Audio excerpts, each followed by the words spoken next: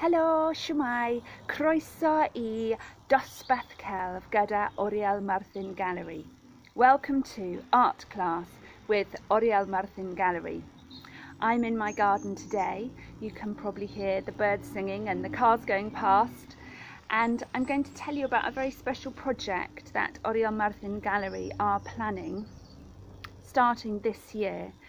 We would like to plant oak trees in Carmarthen to commemorate all the people from Carmarthenshire who have died of COVID-19. And we would like your help with this very lovely project, community project. The first stage of the project is to plant acorns. As you've probably noticed, there's a lot of acorns around at this time of year. So first, what you need to do is identify oak trees. So here are the leaves, very, very distinctive leaves of oak trees. By the time they produce acorns, they're very, very big trees, common in parks and farmland, and have a long history of association with Carmarthen. Merlin's oak was a very famous oak tree that grew in Carmarthen, and parts of it can be seen in Carmarthenshire museums and in St Peter's Civic Hall.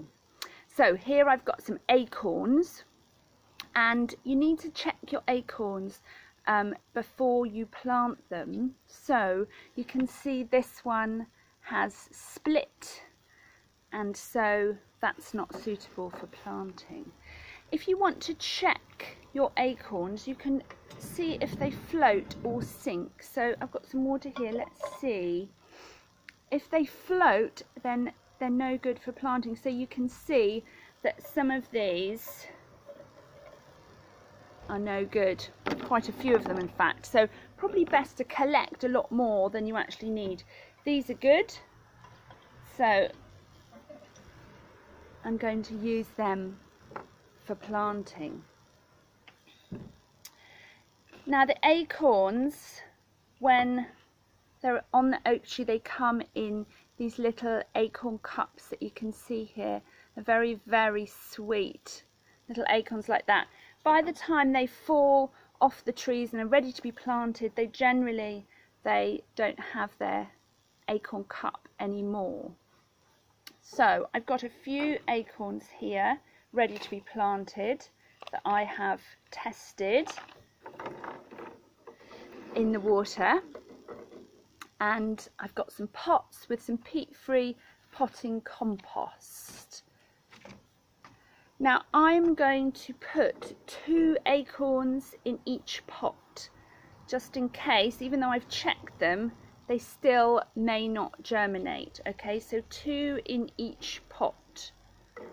Right, and it's two more. You can see I'm planting green ones and brown ones. I've tried to find out whether you can plant green acorns. I haven't found anything to say you can't, but the brown ones I think are probably riper, so better if you can find brown ones. So pop them into your pots, and you want to put about 2 centimetres of compost on top. So you're just covering them up with compost. So I already pushed them down into the compost in the pots and then just covered them up with some compost. Then you want to put them in a tray like this and give them a really good water. Now, oak trees support a lot of wildlife. They're very, very important trees for the environment. Obviously, all trees also help to combat climate change. But one of the reasons they're good for wildlife and the environment is that acorns are very tasty to a lot of creatures. So you will need to protect your acorns from mice and jays and squirrels, and the best thing to do is to put a piece of wire netting over your acorns in their pots to make sure that they don't get dug up.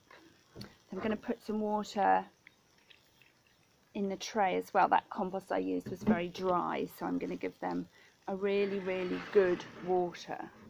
So the acorns are best left outside. They don't want to be too warm. They don't want to be on a kitchen windowsill or in a conservatory. They want to be outdoors in the natural Welsh winter.